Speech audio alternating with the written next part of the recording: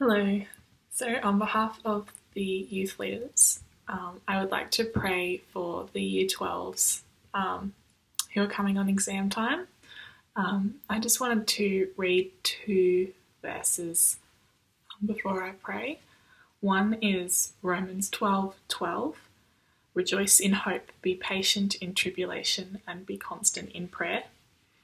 And the other one is 2 Thessalonians 3:5. May the Lord direct your hearts into God's love and Christ's perseverance. So let's pray. Lord, we thank you for the privilege of education.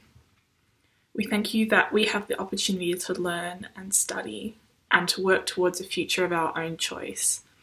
And we thank you and we praise you for this wonderful provision.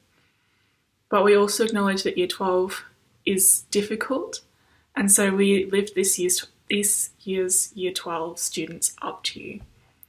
We praise you for how far they have come already. We rejoice that whatever happens, you have brought them this far, so thank you. We pray for their hearts in this difficult time.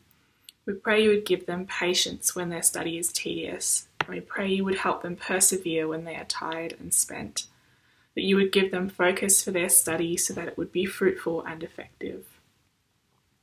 We pray for their strength and endurance in these last few weeks, and come exam time, we pray you would give them rest and energy to do their very best.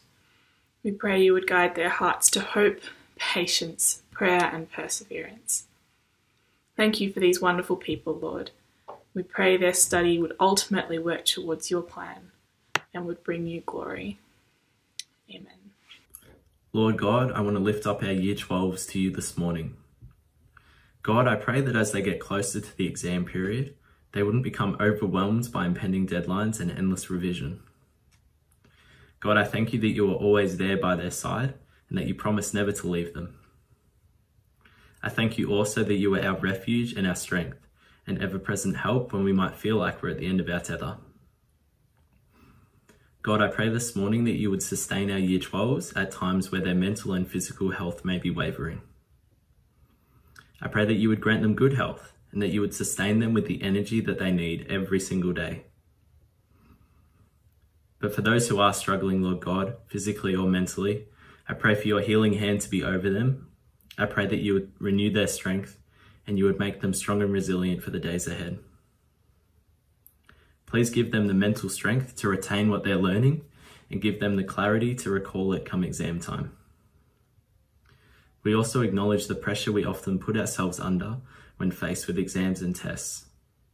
Lord God, I pray that instead of the stress of high self-expectations, that their hearts would be filled by the peace that only you provide. Father God, we pray you would ease anxieties, calm restless minds, and give them focus on the tasks at hand. I thank you that you love them and that they are not defined by the results they achieve, but rather their worth is in you and in you alone. In Jesus'